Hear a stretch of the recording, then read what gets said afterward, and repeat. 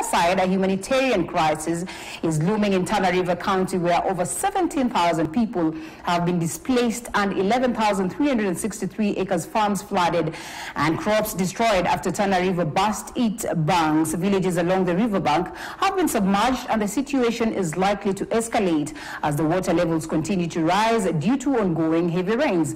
The displaced are camping in 23 camps spread across the Tana River County.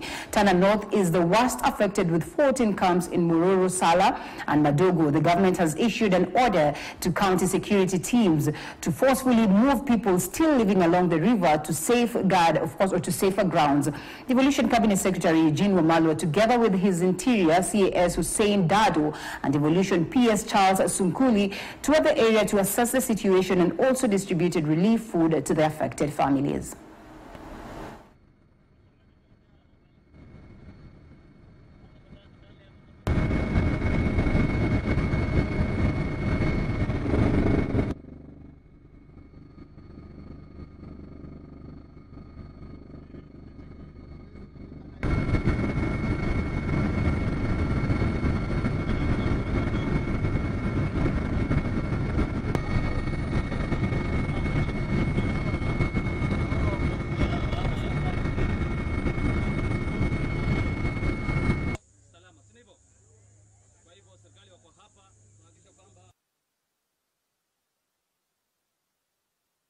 $194 lives have been lost because of the floods.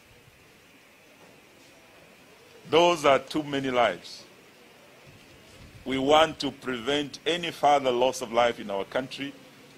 In fact, we have lost more lives to floods within a shorter time than we have to the COVID-19. That's why we came to Tana River today to meet the leadership on the ground to see how we can prevent any further loss of life to floods and to COVID-19. The flood situation is likely to worsen, particularly in the counties of Garissa and Tana River, because all our dams are full. CS Kater yesterday confirmed that Masinga Dam was at its all-time high of 1057.8 meters above sea level. Tangu Masinga Dam ijengwe haijawahi jaa kiasi hicho.